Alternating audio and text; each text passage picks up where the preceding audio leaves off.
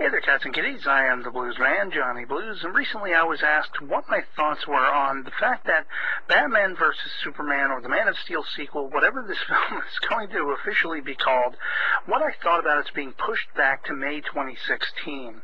And this is interesting. My first sort of reaction is to say, well, it's not really inspiring confidence in me, but, in the fact that they'll have to take extra work on it, but actually that is more good than bad, I would think. Giving it some more thought, it sounds to me like it's not really going to be ready for the release date that they were shooting for, and I would much rather them spend the extra time needed to perfect a script, to perfect performances, to get people physically ready for, whatever tasks at hand they have to perform in this film.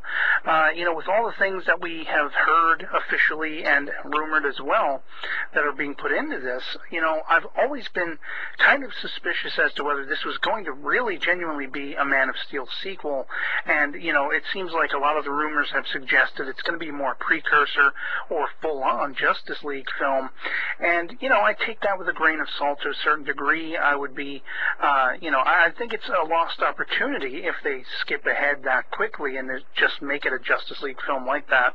I would much prefer to see more sort of revolving around Superman and his universe. We've only gotten one film thus far, and I'd love to see more of that. Originally, I wanted to see a straight Man of Steel 2, a sequel following up and delving further into this world that we've set up, but I did welcome step by step the idea of Batman being included, and, it's a natural second step. Superman comes to Earth, one of the chief heroes or vigilantes or whatever you want to call him, one of the power players in the world, topmost, that is to say, would want to confront this alien being, would want to try to gauge whether he's going to be good or bad, and, I think that's perfectly fine. It made sense to me, thinking in terms of it would kind of be a duality where you have Lex Luthor coming from the dark side and Bruce Wayne coming from the darker side, I guess you could say, but the light side as well, or the night side, as it were.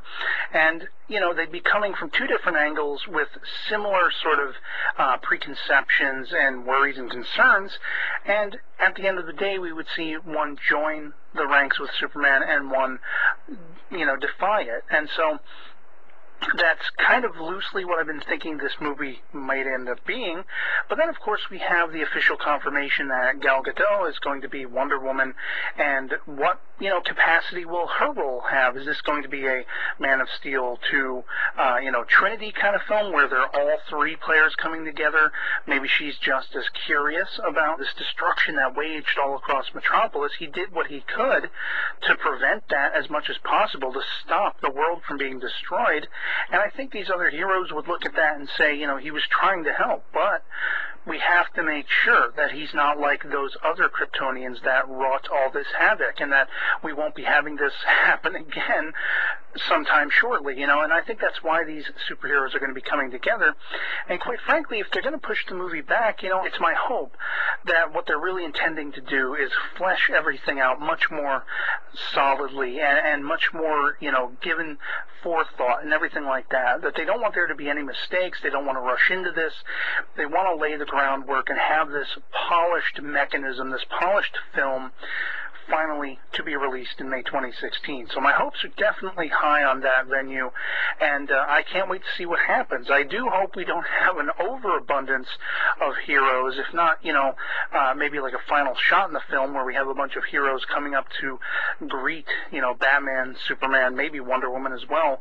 Although it might be hard, with certain heroes who don't wear masks, but if they wear masks, you could get away with having characters appear on screen like the Flash, and you wouldn't necessarily have to have a close-up on the person, just have them appear and then cast them with another actor in the next film, that kind of thing. And with characters like Aquaman, however, that'd be a little harder, and I really am holding out hope for Aquaman on screen, on the big screen, if not in its own film, at least in the Justice League. be damned, I want him in the movie. In any case, that's kind of my thoughts. I mean, I'm hoping this is going to allow them to have more time to work on this feature and flesh it out and make it the best it can possibly be, and just, you know, screw our eyes with awesome when it's released.